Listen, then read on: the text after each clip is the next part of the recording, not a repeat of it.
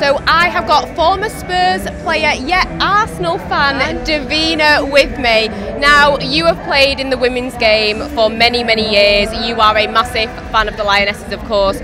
What did you make of today? It was really good, but I did think that Spain outplayed us. They had the tactics all right, but what a save from Mary, by the way. What a great save. But I do think we could have done better, but I'm so proud of them nonetheless.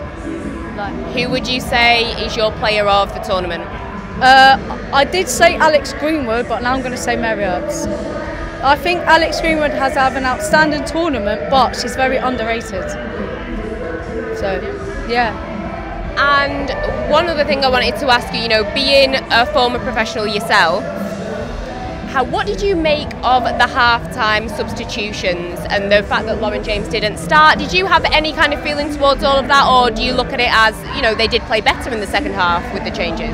To be honest, I would never have started Lauren James, not because she's not a good player, she's a great player, but you would never break a winning team, and I think Ella Toon, who she was going to be replaced by, was great anyway, and she got us to where we were.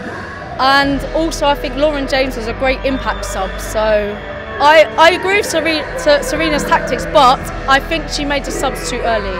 I think we could have had an impact sub on the 65th, 70th minute, because we ran out of ideas, and I'm just being honest, we ran out of ideas. And looking ahead to the new season, Arsenal got a brand new striker in Alessia Russo. What did you make of that signing? It's brilliant. It's literally like, I couldn't believe it when she signed. It is a great, great signing, and she's such a dangerous striker, strong, and yeah, I'll be supporting the women's team every day, every Sunday. Let's go. And what are your expectations for Arsenal in this new season? I think they're going to do it, I think they're just getting stronger and stronger, so I think they're going to be up there, and definitely I think they're going to be a contender for the Champions League for sure.